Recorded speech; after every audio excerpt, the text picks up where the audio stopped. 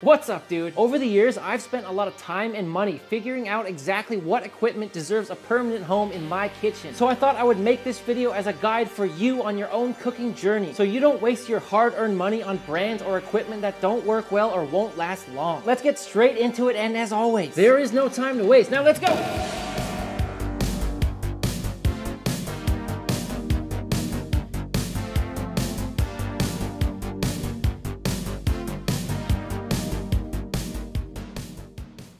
Today, we'll be going over 8 essential categories that will cover virtually all of your cooking needs. And I'll be taking you through literally every single piece of equipment I use to run my cooking show. And some of the equipment I'll be listing today is pretty expensive, which is why I figured out some budget options for you as well. After watching the video, just go down in the description underneath and you will see those budget options next to the expensive ones. And today, we're saving best for last, so if you're into knives at all, definitely stick around for that. Let's start the day with our first category of appliances. I have the trifecta of equipment that I just can't live without. It's the 3 Musketeers, it's the 3 Amigos, it's the 3 Blind Mice, the blender, the KitchenAid stand mixer, and the food processor. Starting with the blender, and this one is a Vitamix, extremely powerful blender. As I said earlier, there will be a budget option down in the description because the major downside of this blender is it's expensive. Having said that, you get what you pay for when you buy a Vitamix. If you're trying to make something like a really smooth, silky soup and you use a Vitamix blender, it is gonna get a texture that is unfreaking believable. And in my own experience using cheaper blenders, they work pretty well, but they won't get that same kind of texture. Moving on here to the food processor, and this one is Cuisinart brand. I've had it for about 2 years at this point. It's an absolute workhorse of an appliance. I like it because it's pretty big, certainly a great time saver in the kitchen for a lot of different uses. And what's good about food processors is you can replace that blade every couple years as you see fit, and hopefully by doing that you can get at least a decade or more out of one piece of equipment. And last but certainly not least, I have the KitchenAid stand mixer, which comes with a whisk, a paddle, and a dough hook. I use this beast of a machine mostly for when I'm baking, especially things like creaming butter and sugar. I use it all the time for that. This is one of the cheaper models that doesn't have the most powerful motor. So I would say if you're gonna use this a lot for bread making, I would definitely opt for a more powerful motor. My friends, I'm all about buying equipment that may possibly last a lifetime, so I'm always gonna opt to spend a few more dollars and not replace something once every year or 2 years. Save money in the long run. If you do get a KitchenAid, a great bonus to have for this machine is all the attachments that you can put in right here. For instance, this meat grinder attachment I use all the freaking time. I don't like to buy ground beef anymore. I use that. I make all my own ground beef. It's much better, much cheaper. On the other side, if you're into pasta making, you can also attach a pasta maker in there. It makes it really easy and fun to make fresh homemade pasta. Before moving on, here are 2 more appliances that are a little bit less essential, but I still really love and use all the time. The first being this Zojirushi rice cooker. Don't know if I'm saying that right, but this thing, honestly, I love it. Because the fact of the matter is, if you don't use a rice cooker, you will mess up your rice from time to time, but having one of these, it makes it perfectly every single time. I've even made a cheesecake in here, and recently I cooked a whole chicken in this thing, so it is for more than just rice. It also has this little steaming basket on top, so you could cook some vegetables or fish on top of the rice at the same time. The downside is this thing is definitely pretty pricey, but it is something I absolutely enjoy. Can you get a rice cooker that does the same thing for way cheaper? Yes, of course you can. We'll link one down in the description. Having said that, this thing f***ing rocks.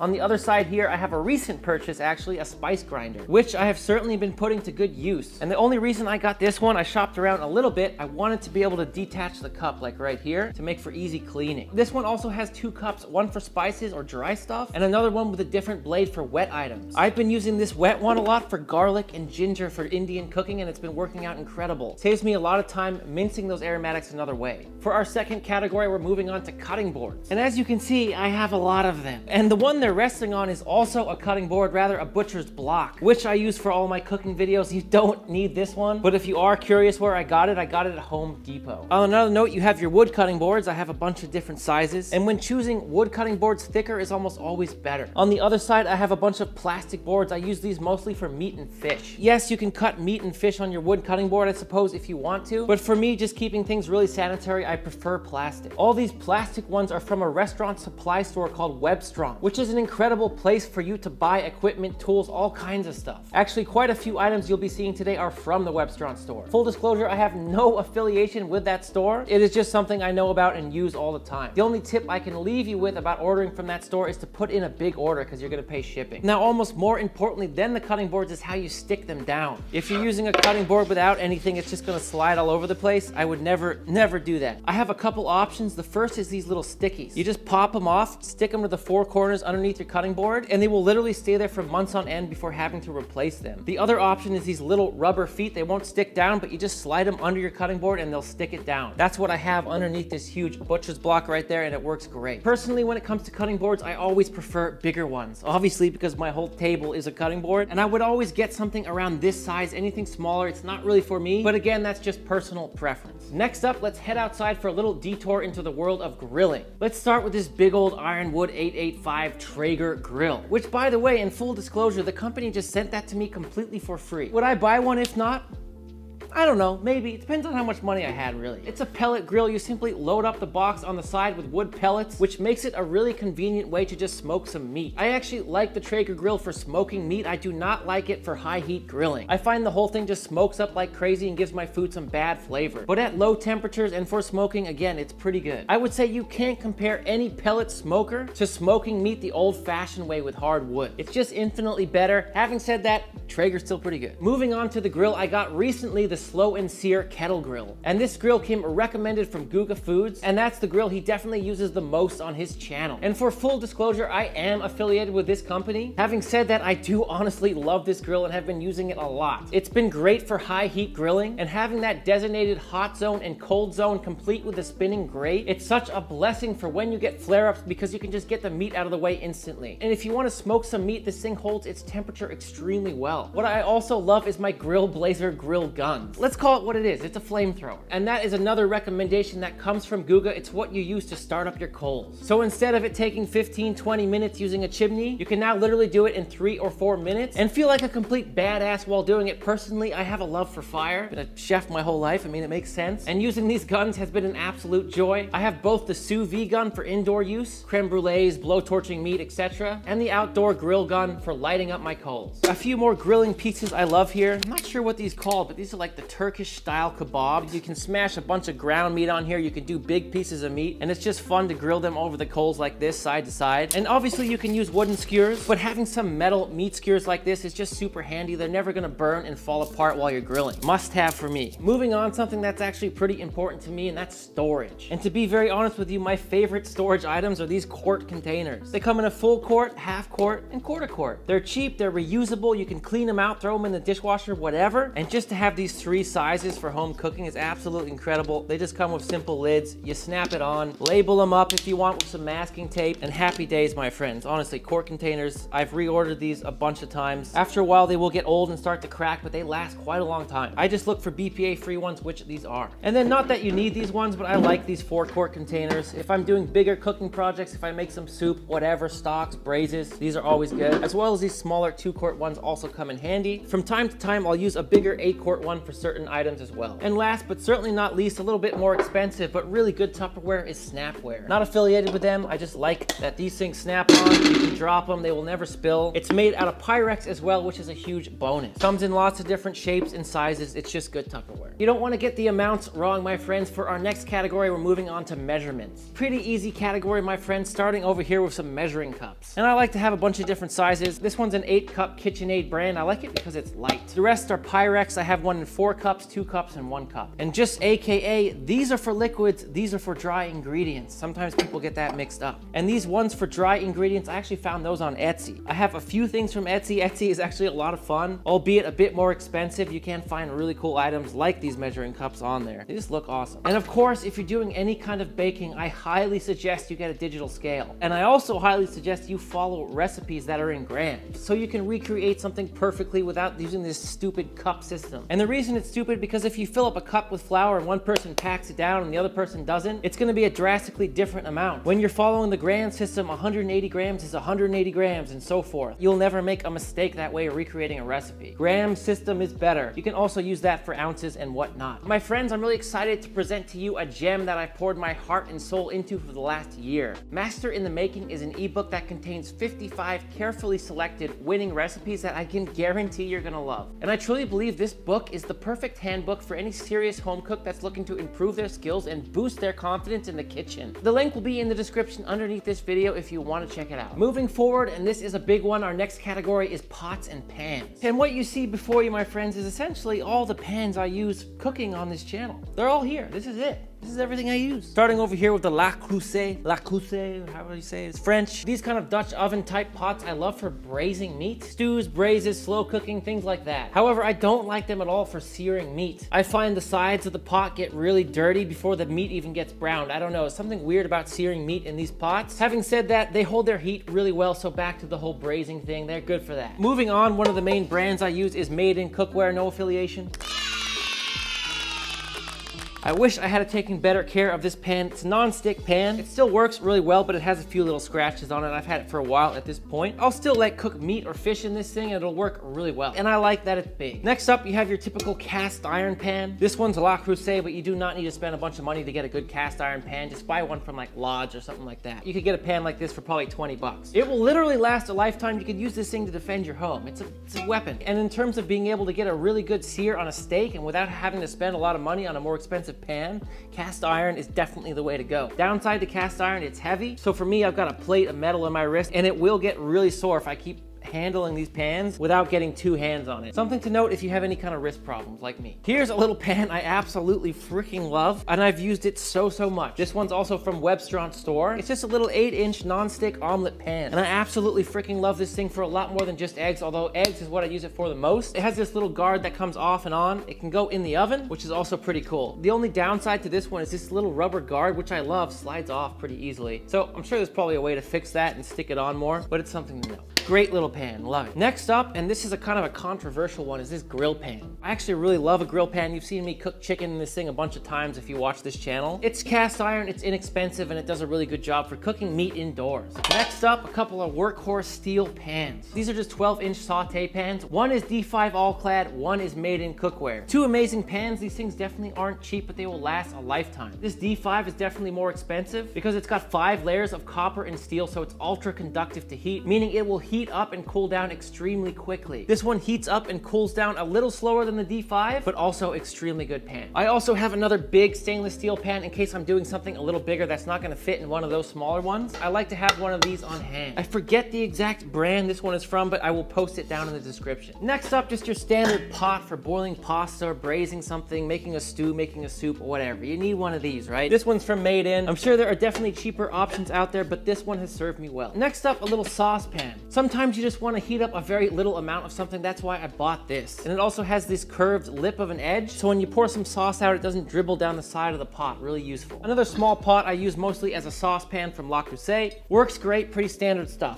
And last but certainly not least, probably my favorite item here, at least one of them, is this wok, which I dug deep down into the pits of Amazon to find. If you're doing a lot of Asian cooking at home, having a good wok is absolutely a must. It's a carbon steel wok made out of one piece of metal, hand hammered, with this very simple kind of handle on here. I'll link a video down in the description of how I seasoned this wok when it arrived. I don't know what to say. This thing is super non-stick. I absolutely love cooking out of it. When I'm done with it, I just wipe it out and rub a little more oil into it if necessary, and it's good to go. The one downside I could say about this wok is I wish the handle was just a little bit longer. Having said that, I still absolutely love it. Oh my God, I thought that was gonna shatter.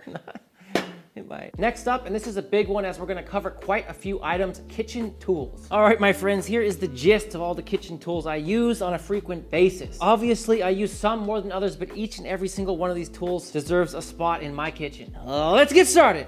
Over here, a couple of rubber spatulas, Rubbermaid spatulas. You can judge any chef by how well he cleans out a bowl using one of these. Very self-explanatory, couple of wooden tools for those non-stick pans and stuff like risotto. Some balloon whisks. I like to have one little one, one bigger one, different purpose. purposes. Microplane, this is something people hear me bang on about all the freaking time. Using these is a really easy way to get a fine snow-like texture out of things like Parmesan cheese, lemon zest, and for garlic and ginger, it will mince it into a literal fine paste. It's a cheap tool. I always have one in my drawer, and I replace it every 3 to 4 months to keep it sharp. Couple of tongs, these shorter ones I use mostly for indoor cooking, and when I'm outside using the grill, you gotta have some long tongs like this so you don't burn your hands. These, God, I freaking love these things. If you don't know what they are, it's called an offset spatula. And in the culinary world, they're mostly used for desserts, pastry, things like that. Spreading the icing on a cake, right? But what I use them for is very different. It's almost like a little mini spatula. I use it to turn meat in the pan. Whether I'm cooking scallops, fish, or any other cut of meat, these things come in handy all the time. Good old slotted fish spatula like this, you gotta have one of these. Scoop up the fish, the oil drains out the bottom. It's a must-have as well. Little Michelin star tweezers, which you don't need, but they can be nice when you're doing some sort of fine detailed work where you want to plate something and not destroy it with your big hot dog hands, which is what I have. Pastry brush, you're making beef Wellington, you're making egg wash, you're brushing it onto pastry, whatever. Gotta have a pastry brush. I also use this a lot when I'm braising meat by dipping it in water and cleaning up the edges of the pan as it reduces. That way you're not left with all that disgusting crud on the side of the pot, making for a harder cleanup, plus that's flavor that belongs in your food. A peeler is next, and this is a very simple one. This is the kind I like to use. I just prefer this shape of peeler to the other one. Next, we have some digital thermometers, and I like to go for the ones that have a really thin metal section so I don't put big holes in my meat. This one is called a Thermopop. It's a good brand. I like it for that reason. This one is arguably a little bit less essential, maybe for a home cook. Although if you're working in a restaurant as a cook and you don't have a set of ring molds, that's one thing you gotta have. Just different size little molds like this made out of metal so you can cut out pastries, even things like vegetables. It's also used a lot for plating to get that perfect circle of food on a plate. Next up, a couple of dough scrapers or bench scrapers. These are technically for portioning out dough, but what I use them for is to scrape all the food off my cutting board when doing prep. It's just a really easy way to get all the food in one place and then put it on top to move it into a receptacle. Spoons. I'm not gonna go too heavy into spoons, but if you're a cook or a chef, you're obsessed with spoons. It's just it's a natural way of life. I use them for stirring. I use them for plating food. I like the slotted ones for draining out things that might have oil or too much dressing. My 2 cents for spoons is to hit up some thrift shops, see if you can find some cool ones. Rolling pin goes without saying. You need a freaking rolling pin, okay? This one is all right. I would be a little bit happier with a bigger, heavier one. Arguably a little bit more non-essential as well. Unless you're a professional cook,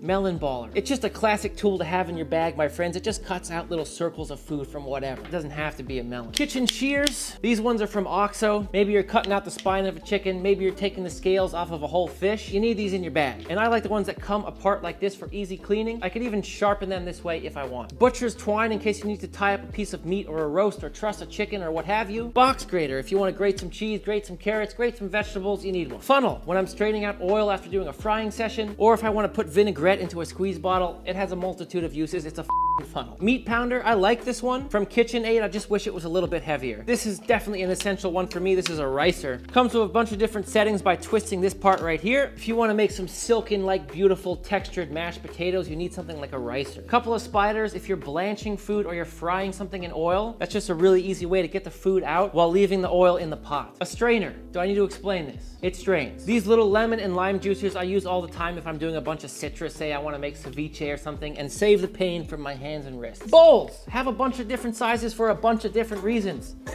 I have a little tiny one. I have a freaking huge one. And last but certainly not least, one of my favorite kitchen tools ever, the mandolin. I tell people all the time this can give you professional chef level cuts without having to be a professional. I've been cooking for 20 years. I'm pretty darn consistent with a knife, but I will never be as consistent as this mandolin. It's very simple. There's a razor sharp blade there. You twist the little knob on the back, which drops this shelf, exposing the blade, and you can just shave anything on there and get perfect slices. Cucumbers, carrots, potatoes, whatever, what have you, you can use a mandolin to slice it up. Before we get to our last category, here are a few honorable mentions. These are things you certainly don't need, but are pretty awesome to have. And one of them makes me grin ear to ear. First up, for some reason, I bought this Vac Master, right? You really don't need one of these. It's like $1,000 piece of equipment. But working in restaurants my whole life, I always loved using these exact Vac Masters. And so when I'm using this thing, I'm just grinning ear to ear because I just have a lot of fun with it. And I use it to store braises, meat, stock, so I can get everything super flat like that. I can also use it to make instant pickle chemicals as it literally breaks down the cell walls of vegetables. There are two kinds. One works with air and one works with oil. I chose the oil one because it runs a little bit quieter, but both are fine. And when you combine this machine with its faithful partner, an immersion circulator, which is basically this small device you put into a vessel of water, well, then you have a really cool setup for doing sous vide cooking. Finally, this glorious Breville espresso machine. For all you coffee enthusiasts out there, this thing is pretty awesome. I use it obviously to make espresso and foam milk, and just for getting instant hot water out of is pretty nice. It's definitely something my wife and I have put to really good use over the last 3 years. And if there's one thing you absolutely should not buy, it's this stupid toaster. I don't know why I spent a couple $100s on this toaster. Okay, yeah, it has a digital display and it does a pretty decent job. Oh yeah, and guess what it does? Makes toast, just like any other toaster would do. It's just unnecessary to spend that much money on a toaster. And last but certainly not least, as mentioned in the beginning of this video, I'm gonna go over my most used knives. And here we are, my friend. If you've made it this far into the video, congratulations. It means you really care about cooking equipment, which also means you really care about cooking, so you're definitely a cool person. We finally made it to knives. In full disclosure, I do not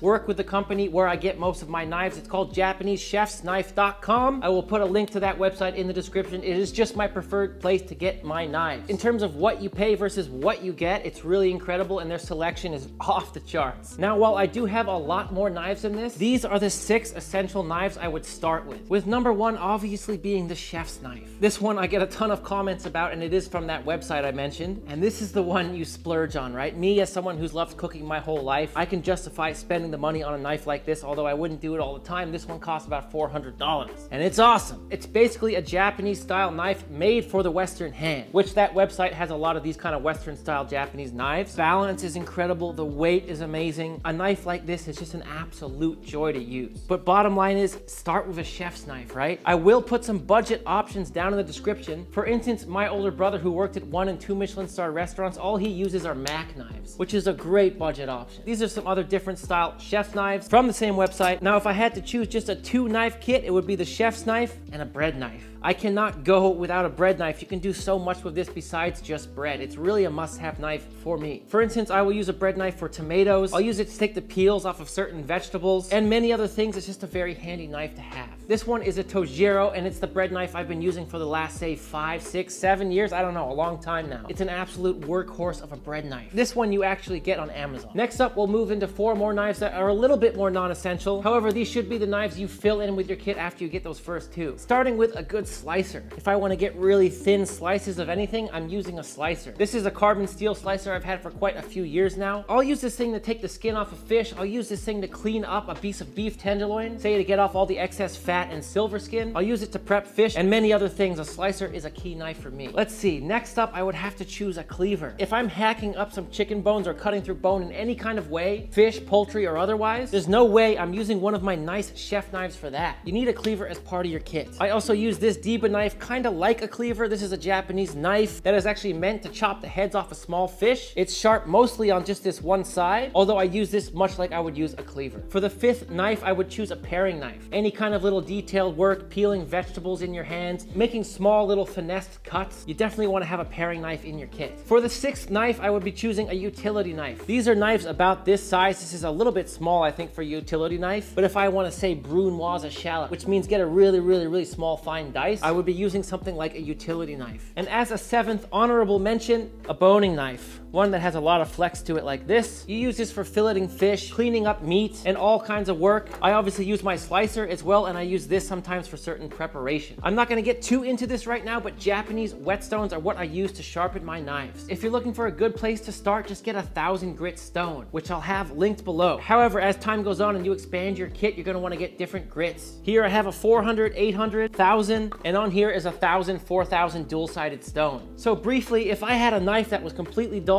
I would take it to the 400, then the 800, then the 1000, then the 4000, and then to keep it sharp as time went along, I would just use one of these steel rods that doesn't sharpen the blade, it's just maintaining the edge you got from the stones, right? And so before I use my knives, I just give it a quick, maybe like 10 strokes on here, just to maintain that edge I got from the stones. And that's it for now, my friends. Obviously, the world of knives is much more vast, but if you're looking for a place to start, I would recommend those 6. Again, there's links to all the websites I mentioned in this video, as well as all the tools that are available on Amazon down in the description, and next to them you will find the budget options for all the expensive equipment. Thanks for hanging out with me today, and until next time, you know I love you and I'm out!